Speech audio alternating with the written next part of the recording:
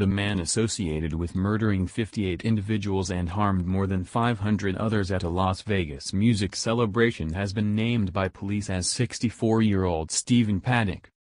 He didn't have a criminal record, as per neighborhood specialists who trust Paddock went about as a solitary wolf, and have neglected to think of an intention. His own family communicated loathsomeness that Paddock was fit for submitting mass murder. "We have definitely no clue how on the planet Steve did this. Definitely no idea," an anonymous relative told columnists. There was not all that much or unusual about him. His sibling said he was not an enthusiastic weapon guy, despite being found with no less than 10 guns. The Independent reports. Enclosure, a granddad from Mesquite, Nevada, is accepted to have been terminating down at showgoers from the 32nd story.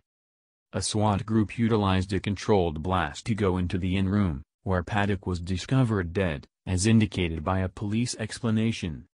Authorities trust Paddock executed himself before the officers entered. No less than 10 firearms were recouped from the room, where Paddock had been remaining since Thursday.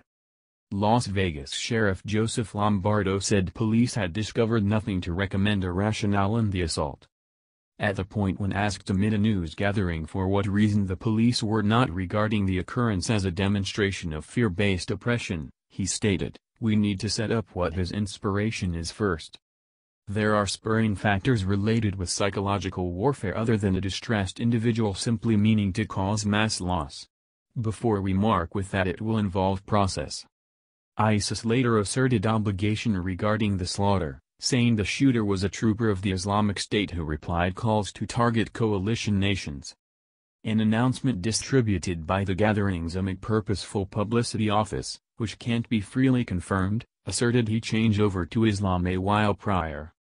The wording of the discharge is like different assaults accepted to have been roused, as opposed to coordinated, by ISIS. Specialist Aaron Rouse of the FBI reacted to the ISIS explanation saying, "As this occasion unfurls to this point, we have decided no association with a universal fear-based oppressor gathering."